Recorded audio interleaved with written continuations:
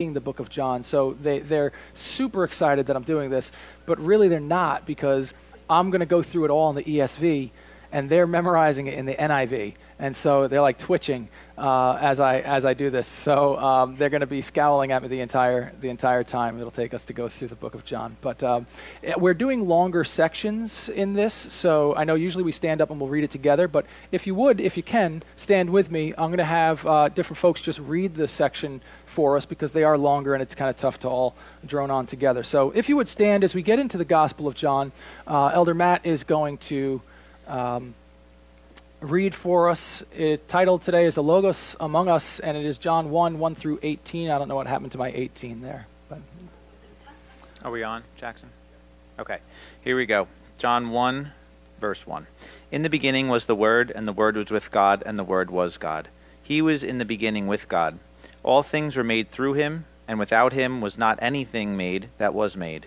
In him was life, and the life was the light of men. The light shines in the darkness, and the darkness has not overcome it. There was a man sent from God whose name was John. He came as a witness to bear witness about the light, that all might believe through him. He was not the light, but came to bear witness about the light. The true light, which gives light to everyone, was coming into the world. He was in the world, and the world was made through him, yet the world did not know him.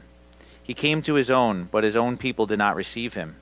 But to all who did receive him, who believed in his name, he gave the right to become children of God, who were born not of blood, nor of the will of the flesh, nor of the will of man, but of God. And the Word became flesh and dwelt among us, and we have seen his glory, glory as of the only Son from the Father, full of grace and truth. John bore witness about him and cried out, "This was he of whom I said, he who comes after me ranks before me, because he was before me." For from his fullness we have all received grace upon grace. For the law was given through Moses, grace and truth came through Jesus Christ. No one has ever seen God, the only God, who is at the Father's side. He has made him known. Amen. You can grab a seat. Thank you, Matt. And yeah, I forgot to mention, I'm not putting the words up there because it is a long section title. It's a bunch of slides. So this probably for most of the book of John, if you have your Bibles, it's good to open those up to John chapter 1, regardless of your translation. It'll be useful for you because we're going to be covering that whole first section title called the prologue. So we're in John chapter 1. And it'll be useful for you to reference that. I'm not going to have too much up on the screen there for you. So let's just open up in prayer if we could. Lord, you are good. I thank you for your presence in our lives. I thank you for your word that you have given to us. It is so clear, Lord. I thank you for these inspired men that you've used to give us this word. I pray, Father, that you would call us to yourself and that you would clarify your call, that you would bring illumination to all things in the way we should walk, and that we would walk in obedience. Keep me from error today, Lord. Let these words be yours, and let the hearts of the hearers be opened to receive your truth. We pray this in Jesus' name. Amen. Amen. All right, so excited to be starting this, the Gospel of John here. It's going to take us a long time to get through, so dig in. You ready? So a couple first, since we're starting John just now, first couple quick just facts about it in case you're not familiar. Most of you probably are, but John, the author of this gospel, was the younger brother of James. He was one of the 12 that followed Jesus, the 12 disciples. They were both fishermen by trade. They worked for their father Zebedee. They were the sons of Zebedee. Their mother is named Salome. She also appeared to have followed Jesus, and very likely that Zebedee was a guy who had some money, and Salome probably financed some of Jesus' ministry. He had several women that cared for him and financed much of that ministry over the course of those 3 years. And John, along with his brother James and Peter, they made up the inner circle of Jesus. You know, he had the 12, but then he had the 3 that he would often take with him for, I don't know, special assignments, if you will. The healing of Jairus' daughter, for example, the transfiguration on the mountain, that was just those 3 and Jesus. And John, being the younger brother of James, we can assume he was fairly young when he was following Jesus on those 3.5 years of ministry, possibly late teens, early 20s at the latest, because the Gospel of John was written sometime around 90 AD. So this is 60 years after Jesus' crucifixion and ascension that John actually writes this. So assuming he wasn't living to like 120, he was probably fairly young when he was following Jesus. Interestingly, James, John's brother, was the first of the disciples to die. He was martyred. Acts chapter 12 tells us that he was martyred by Herod. And John, the author of this gospel, is the last of the 12 disciples to die, and the only disciple to die a natural death, according to church tradition. All the others were martyred, with the exception of Judas, who took his own life. The book of John is one of 4 Gospels. People who question, well, why do they just tell the same story 4 times over? We have Matthew, Mark, and Luke, and then we have John. But John kind of stands alone because Matthew, Mark, and Luke are known as the synoptic Gospels because they follow the same general chronology. They tell the same stories. They have a lot of overlap with the miracles that they record, with the sayings of Jesus, even word for word in some places. Being the same. John stands alone in the catalog of the New Testament. It has the least overlap out of, it has 5 miracles. It only has, depending on how you count, 7 miracles while Jesus is, before the crucifixion, 7 miracles while he's alive. And 5 of those aren't recorded in any of the other Gospels. And so it is a rich supplement to the synoptic Gospels. Many of the stories that we have, like him changing water to wine, don't occur anywhere else in the Bible. As we go through this gospel, we're going to touch on some of the recurring themes that we see. Like, for example, John loves to play with light and dark imagery. You see it in the gospel. You see it throughout his epistles, 1st, 2nd, and 3rd John as well. We'll talk a little bit about the structure of the narrative. John, we'll find, was much less concerned with the chronology of Jesus as he was more concerned with showing who Jesus is. And today, we're going to start our study of John's Gospel with this section known as the prologue. That's that first section title that you have in your Bibles. And from a literary perspective, the English teacher in me says, okay, well, what's John doing here? Well, it's a prologue, right? It touches on all the major themes that John's going to be bringing out throughout the 21 chapters of his gospel. He includes, he touches on the deity and the pre-existence of Jesus, on the humanity of Jesus, on the role in Jesus' role in creation and salvation, the call for faith in Christ as the way to salvation, the power of grace over law. All of that is previewed right here in these first 18 verses. And like I said, I went with a bigger section than usual today. And we're going to cram a lot in there, but I can't cram it all in there. So we're actually going to spend probably at least 2 weeks just on those first 18 verses. So I took the big chunk, but we're going to kind of follow a couple different threads through there. The actual narrative begins in verse 19. That's when John starts telling the story. So here we go with the prologue. And again, if you have your Bibles open, that'll be great, because I'm going to be taking us around to a couple different spots. So as we open up this gospel, we find that John is opening up Jesus Christ to us. And as I said before, John's gospel is unique in the Bible because it doesn't follow the same chronology. That's because, as I said, John's less interested in recording a chronology of Jesus and more concerned with structuring his narrative in a way that reveals who Jesus is. And so in the prologue here, John is unfolding the nature of who Jesus is. He's going to provide eyewitness evidence that affirms and confirms what Jesus says about himself and what John himself says about Jesus and what he came for. And he starts off with 3 little words that would mean a lot to anyone familiar with the Old Testament, right? He starts out with, in the beginning.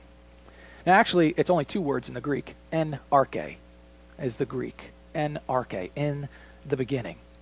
And that is interesting because those are the exact same words that start the Old Testament, the book of Genesis. Now you say, well, time out. I thought the Old Testament was written in Hebrew. True, it was originally written in Hebrew. But it was translated into Greek at a certain time, I think sometime around the 3rd century BC.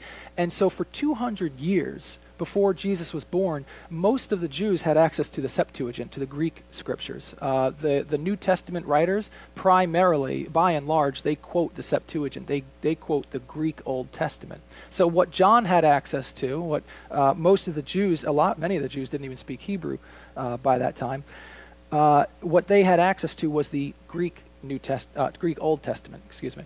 So when he starts out with en arche, that's exactly the same first two words of the book of Genesis. And you say, well, that's interesting, but so what? It must have been intentional. It has to be intentional that John does this, that he starts with the same words as the book of Genesis. And why does that matter? I mean, was John just ripping off the Jewish scripture? Could he not think of an original opening? I don't think that was the case. See, John is creating a very intentional parallel between the creation account in Genesis and his revelation of Jesus Christ. And so what's the significance of that? In a sense, John takes up the story of creation that the Jews would be familiar with, and he reframes it in light of the revelation of Jesus Christ. He says, here's what you know to be true about how God created the world. Now let me zoom in a little and fill in some of those details for you that you might be missing. It's been said that the Old Testament is Christ concealed and the New Testament is Christ revealed. And that's exactly what John begins to do here in this prologue, is reveal the Christ, the anointed one, the promised one, the Savior of the world. And now John gives him a new title. It's a word that the Jews and the Greeks were familiar with, but John takes it and uses it in a little bit of a new way. And that word is logos, or logos, depending on how you pronounce that. It's translated here and in probably all of your Bibles there as the word word. In the beginning was the word, en arche logos. And I'm going to be using that word logos a lot today, so get ready. That word logos is where we actually get our English word logic from. And it wasn't just a word, it was really kind of a whole concept, this idea of the logos, this Greek idea. It wasn't a Hebrew concept, it was a Greek concept, a part of Greek philosophy. The Greeks shared this general idea of creation with most of the world cultures, that before creation there was chaos, right? And the logos brought order out of the chaos. In essence, the logos was the logic of order that is creation, right? The Greek word cosmos, we say cosmos, the Greek word cosmos, which refers to the earth and everything that's created, it literally means harmonious arrangement and order. So the cosmos is only the cosmos because it's in order, and the thing that brought that to order was the logos out of the chaos, right? You can build a poem out of that or something. And so when John writes, in the beginning was the logos, the Greeks would have been able to nod their heads. They would have been like, yeah, I agree with that. In the beginning was the logos. And even in verse 3, when John says that the logos is responsible for all things that exist, they'd probably still be able to nod their heads and say, yeah, because they believe that the logos created order in the universe. And so there's not necessarily anything novel in John saying, in the beginning was the logos, and the logos was responsible for bringing order into the created universe. But John's up to something here, because he doesn't stop there. See, in the Greek philosophy, the logos was an abstract force that brought order and harmony to the universe. It was impersonal, it was abstract, it was ultimately unknowable in a personal way. But John says, look, this logos that was in the beginning, it was God. It was theos, is the Greek word for God. See, what makes John's claim unique isn't what the logos does, so much as who the logos is. And when John says, in the beginning was the logos, and the logos was theos, he's drawing us back again to Genesis, which uses the exact same Greek in the Septuagint, which says, in the beginning, God. And so in a sense, John is highlighting the identity of God as the creator. Yes, God is the creator, highlighting it, underlining it, but now he's connecting the logos. This is new. This is something new. He's connecting the logos to that creative act. And in a way, John actually, I love this, he brings a message to both the Jews and the Greeks, to the whole world in essence, because to the Jew he says, hey, you know that theos, the God in Genesis who created everything? It's the Logos. And then he says to the Greek, he says, hey, you know that Logos you're familiar with that brings order out of the chaos? It's Theos. It's the God of the Jews, the God of Abraham, Isaac, and Jacob. It's kind of similar to what Paul does, if you're familiar with the Mars Hill sermon, when he gives in Acts 17, when he says, what you worship as something unknown, I now proclaim to you. He says, hey, this Logos that you're not so familiar with, let me tell you about the Logos. And that's where we're going to be today. John goes on in verse 14 to say that this Logos, he actually became flesh and made his dwelling among us. He's saying to the Greek, he says, this Logos isn't some abstract impersonal force. It's a he. And you could know him because he revealed himself to us in the person of Jesus Christ. Amen? And to the Jew, he says, the God of our fathers, the invisible God who dwells in our midst, well, guess what? He came. He came in the flesh. He came to that which was his own, to the very world that he created, John says, but his own people did not receive him. And so this prologue is really about John introducing Jesus. And as I read through these verses, I made a note of what John is saying about the Logos, different characteristics he gives to the Logos. So I have those 10 up there. 10. I know it's a lot, So you could put those up there, Elijah. Next slide. I'm going to leave them up there so that you guys can see them. I know they're kind of small, but we're going to run through all of those. I'm going to touch on them briefly, okay, because it would be unbearable if I probably spent a lot of time on each. But the first thing we see is that the Logos was in the beginning, right? Verses 1 and 2 says, in the beginning was the Word, and the Word was with God, and the Word was God. He was in the beginning with God. And this speaks to the eternal nature of Jesus Christ. So the Logos is, number one, he is eternal. And John makes a point of the fact that he wasn't created. Although Jesus as a man was born, as the Logos of God, he has always existed. And we need to pause there for a minute because that's a big deal that John's writing here. God is eternal. Okay, no problem there. The Jews would know God is eternal. That's not something John would have to prove to his Jewish audience. Deuteronomy 33:27 says that the eternal God is our dwelling place. Psalm 102:12, but you, O God, are enthroned forever. You are remembered throughout all generations.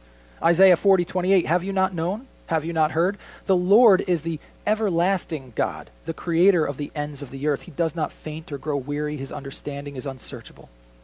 The God of Abraham, Isaac, and Jacob is the eternal God, the creator of all things, existent outside of time, present before time even began. But in his gospel, John ascribes this same quality to the Logos, the Word. And that's new. He's saying that the Logos is eternal, without beginning and without end. Now next, John makes two interesting claims with some serious implications. Second and third up there. The Logos was with God, and the Logos was God. In verse 1 again, it says, and the Word was with God, and the Word was God. Now, John has already ascribed an eternal nature to the Logos. And an eternal nature is, that's kind of God's thing, right? So it's not too big a jump for him now to claim that the Logos is, in fact, God.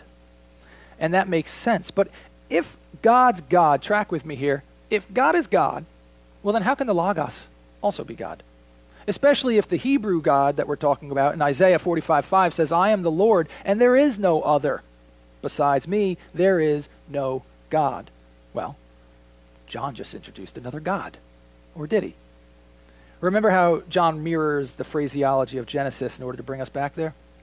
Well, if we go back to Genesis, look at Genesis 1:26, God, the Theos, the singular God, the one God, speaks in the plural when he says, we should make man in our image. And John captures that plurality here in his gospel perfectly when he says that the Logos was at once with God, but he also was God. So let me see if I can make sense of that. These are important points in understanding the doctrine of the Trinity. There's I had originally in here, all the different heresies, the Trinitarian heresies and stuff, and Sarah said it was actually painful to listen to, so I took those out. So thanks, Sarah, later. But the point that John makes is that the Word wasn't a separate God, okay? But he was one in nature with God. But John also says that the Word was with God at the same time that he was God. Is that? I hope that's making sense. Because listen, if he's with God, that means God's still there. That means there's two people there, right? There's God and there's the Logos with God. God didn't disappear to make way for the Logos as some new expression or new iteration of God, right? That's actually a heresy known as modalism. I did keep one heresy in there. That's actually a heresy known as modalism, which says that God the Father stopped existing when he became the Son. And then the Son stopped existing when he became the Holy Spirit, that God has simply expressed himself in different persons. That's not a proper understanding of the Trinity. And if that was true, then how could the Word be God but also with God at the same time? Nope.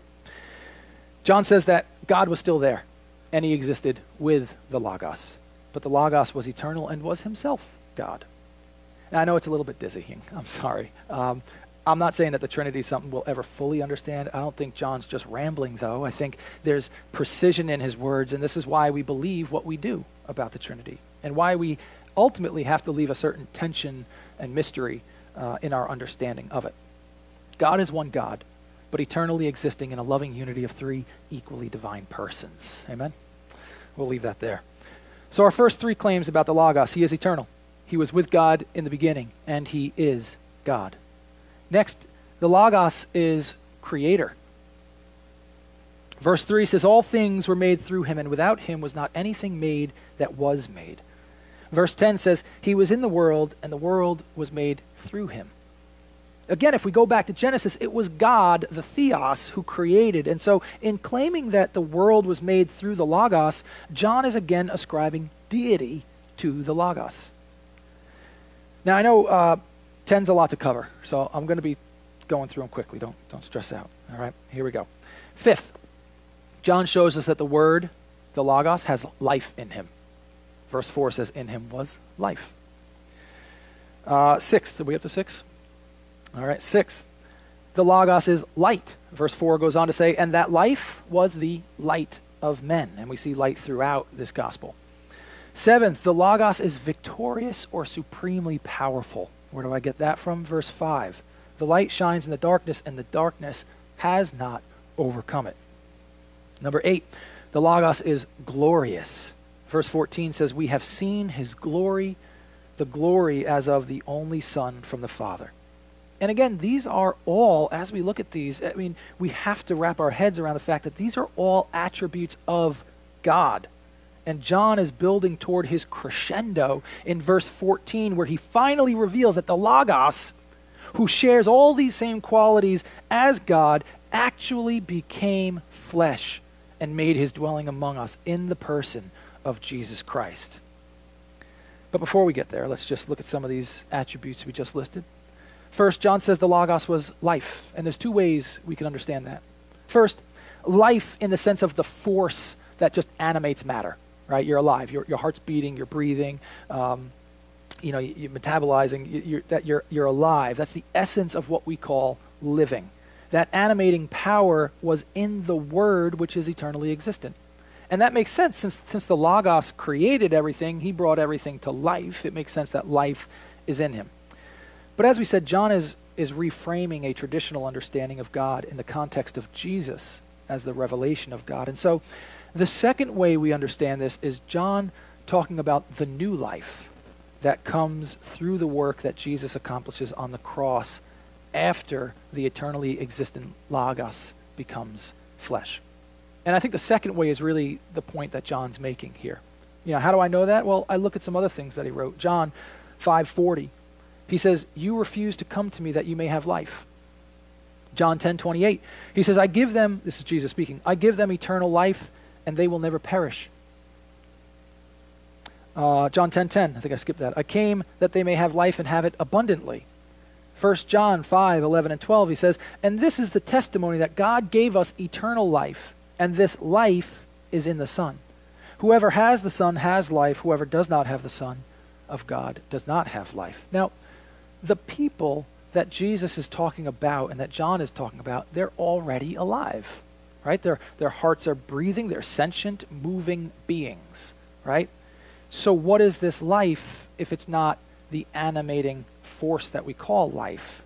And the answer to that, I think, is really important, because as Christians, that's a central point of our faith, right? That there is life beyond just the living, moving, breathing, beating heart life, and that life comes through Jesus Christ. Because even though we are all alive, every human being ever born is spiritually dead.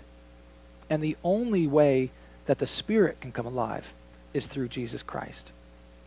In fact, that life isn't merely granted to us by Jesus. It is, in fact, in Jesus Christ that we have life. John 14:19, Jesus tells his disciples, "Because I live, you also will live."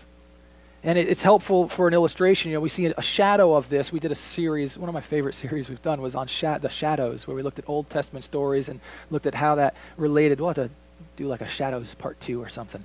But there's a shadow of this truth in Noah. You know, only those in the ark were saved.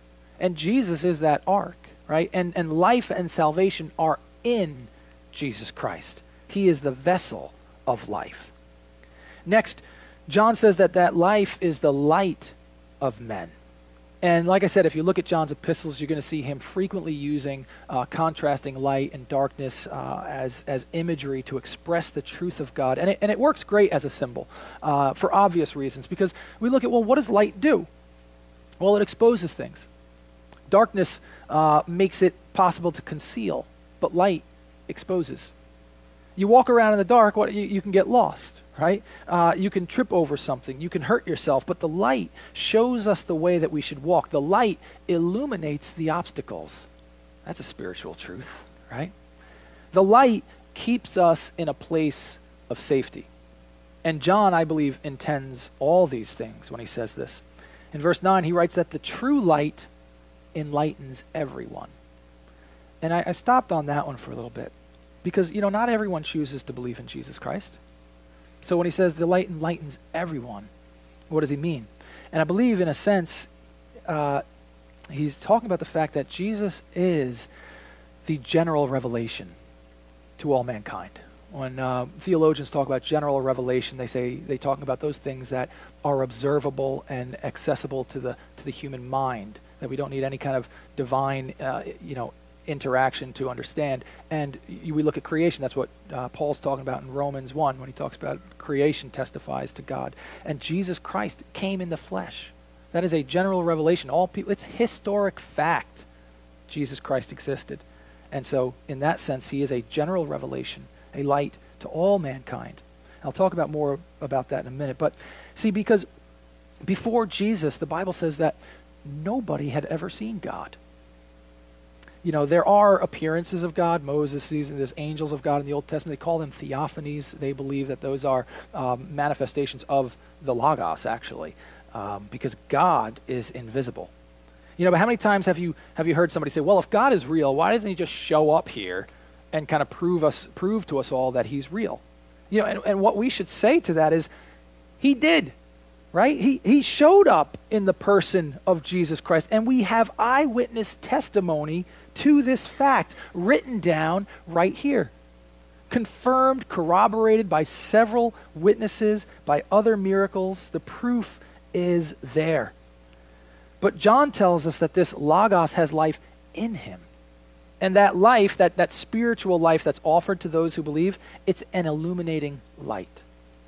I don't know about you, but, you know, that was my experience when I came to the Lord. It was like a light went on.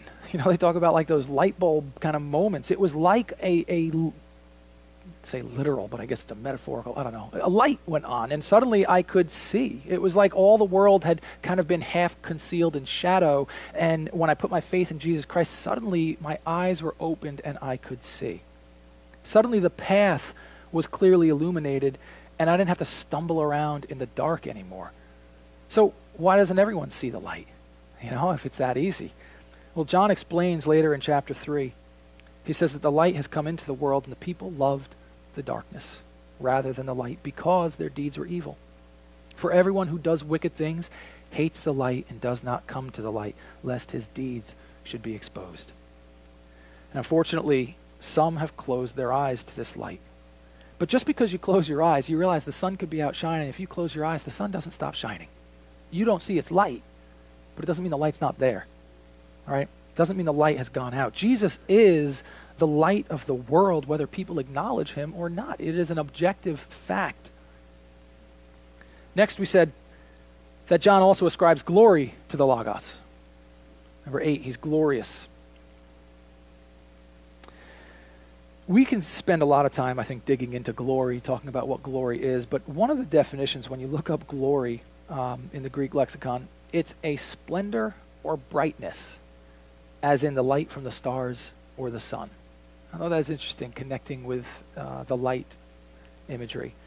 And this glory that John attributes to the Logos starts to connect some dots for us here, okay? Because now at this point we're getting down somewhere around verse 14, and it's there in verse 14 that John makes that powerful claim I mentioned before, that the Word became flesh and dwelt among us. This is that crescendo, right? This is the unveiling of Jesus Christ. The moment when John declares that this Logos is something very different than the impersonal force of creation that the Greeks imagined. But he is Jehovah God, creator of the universe.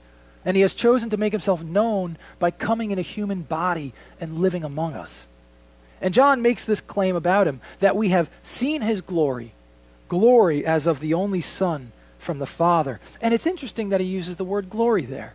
He says this came in the flesh, and we think, okay, Jesus now. I could stop calling him Logos, right? Because now he's born, he's got Jesus. But on the one hand, that word Logos, that word glory works with his metaphor of light. But when we look at Jesus, the Bible says that there's nothing especially glorious in his appearance as a man. Right? Isaiah 53, 2 and 3, it was a prophecy about Jesus. It says, "For he grew up before him like a young plant and like a root out of dry ground. He had no form or majesty that we should look at him, and no beauty that we should desire him. He was despised and rejected by men, a man of sorrows and acquainted with grief. And as one from whom men hide their faces, he was despised, and we esteemed him not." That doesn't sound very glorious, right? But again, keep in mind that John is testifying here to what he now knows about Jesus 60 years later. This is years after Jesus ascended. John has the benefit of hindsight here. And he says, oh yeah, we saw it. We finally had eyes to see his glory. As we stood there and watched him ascend into the heavens, we saw a glimpse of the glory that he had with the Father before he came. And it was a glory like only the Son could have, because he had the glory of the Father. And this glory is the grace and truth of God. The ninth quality, as we start to wrap this up, is that the Logos is full of grace and truth. And I want to talk about this one. I'm going to connect it with number 10, the revelation of God and the revelation of God's grace. Verse 18, skip all the way to the end there. He says, "No one has ever seen God. The only God, who is at the Father's side, has made him known." And this is really where it's at. This is John's big finish to his prologue before he starts the narrative of Jesus' life and ministry. This is John's unveiling of Jesus Christ. John says this Logos is the one who reveals God. So how does he reveal God? A few things that we've mentioned already. First, he is God in the flesh. He is Emmanuel. He is God with us. He is the Word which was with God and is God made into flesh. He is physical, observable, tangible, human, but divine. And so in that way, he reveals God, right? Colossians 1:15 says that he is the image of the invisible God. If you could make the invisible God look like a form, that's Jesus Christ. He's the firstborn of all creation. The second way that he reveals God is by embodying those qualities of God that make God God, right? Colossians 1:19 says, "For in him all the fullness of God was pleased to dwell." So he embodies those qualities that make God God. And we've already covered briefly what some of those qualities are, such as his eternal nature, his role as creator, his supreme power. And finally, he reveals God by literally being full of grace and truth. Jesus says in John 14, I am the way, the truth, and the life. He doesn't just tell the truth, he is the truth. And as the Word of God, he is the essence of truth. See, because whatever God spoke came into existence, right? I've said this before. If God said, dogs had 6 legs, dogs would have 6 legs. It wouldn't be a lie. He's incapable of lying because anything he says becomes reality. So he is the essence of truth as the Word of God. That means, listen, nothing can exist contrary to what God calls it. That is a profound truth to understand. And he has called you a child of God if you've put your faith in Jesus Christ. How dare we ever doubt that? Nothing can exist contrary to what God calls it. And if he's called you something, you are that thing. Regardless of how you feel about it, regardless of how you fail, you are that. John tells us that this quality of God is manifested in Jesus Christ as the Word of God. And finally, Jesus Christ makes known the grace of God. And he makes it known through his life and his death. And we talked a lot, I think last week we were talking a lot about, or 2 weeks ago, Mark shared a great word last week, about God's grace toward us lately, what grace is. But just a quick recap of grace. It is the favor of God that we can't do anything to earn, but that God shows to us anyway. It is the fact that God gives us eternal life when we deserve death. God gives us peace when we want to make war. God removes his wrath even when we have only ever earned his just wrath. That's the grace of God.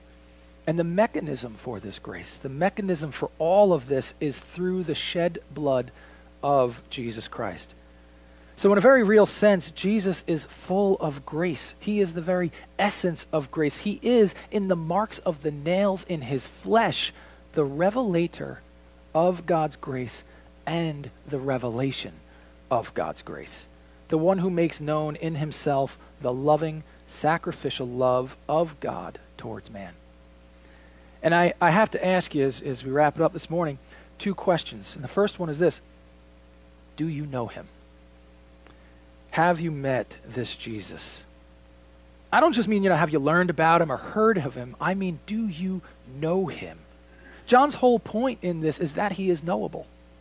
He's not some abstract power. He's not a philosophy of order. He's the very fullness of God, the one who contains life within himself, the one apart from whom there is no life, the one who is glorious and full of grace and truth. Do you know him? As we look at these, do we understand who the Logos is? Second question is, have we given proper glory to him? If this Logos is all that John says he is, and I would say he is, have we given him proper glory? Have we given him the praise and the worship and the adoration and the obedience that he deserves as the creator of all things, as the one who has life in him, as the light of man, as the eternal one who is with God and was God, as the glorious one who is supremely powerful, full of grace and truth? Colossians 1:18 says, he is the beginning, the firstborn from the dead, that in everything he might be preeminent. Have we made him preeminent in our lives? In our schedules, our obligations, our leisure time, our life goals, our ambitions, even in our fears and our insecurities, have we put him in the first place over all these things? If your heart tells you this morning that you haven't, I want to stop you for a moment. Because our reflex is to say, okay, you're right, now I will.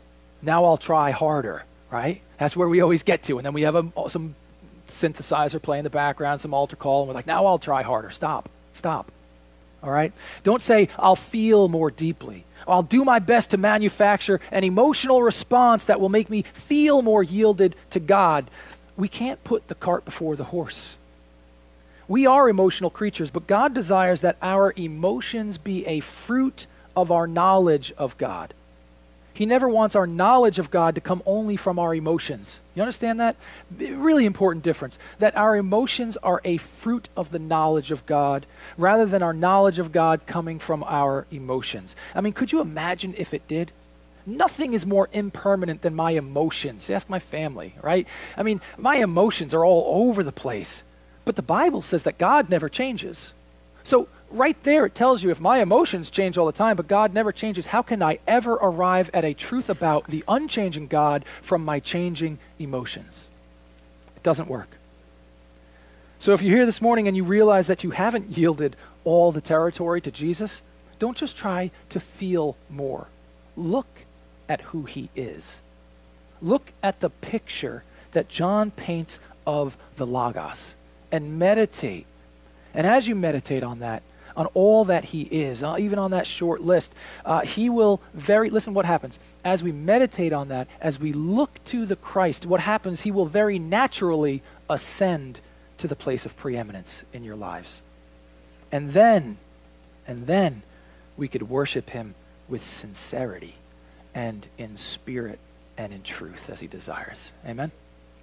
Let's pray.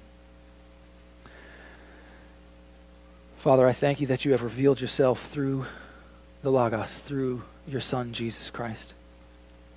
I thank you, Lord, that there is life in him.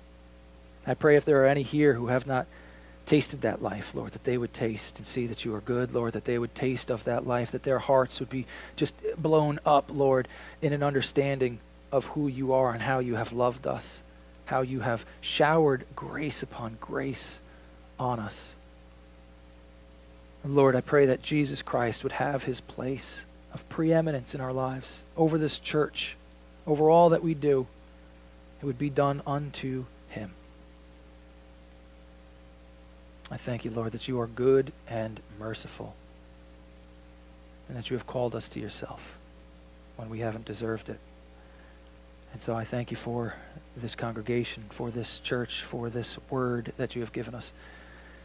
Pray that you would be the center of it all, and we would seek first your kingdom.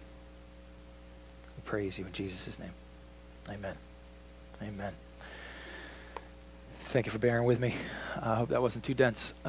We are continuing our service with communion. We'll break bread together. I hope we can appreciate, there's the joy of breaking bread together as a family. So we'll continue with that and then with a final song, church.